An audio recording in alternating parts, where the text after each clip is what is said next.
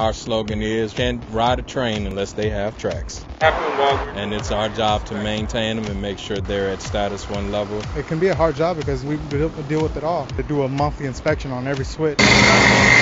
We come from building switches from the ground up. You have to read plans. You have to be precise with measurements. It has to be to a certain spec. If it's not, you'll have a defect. A simple thing can cause a derailment, and that's the last thing we want.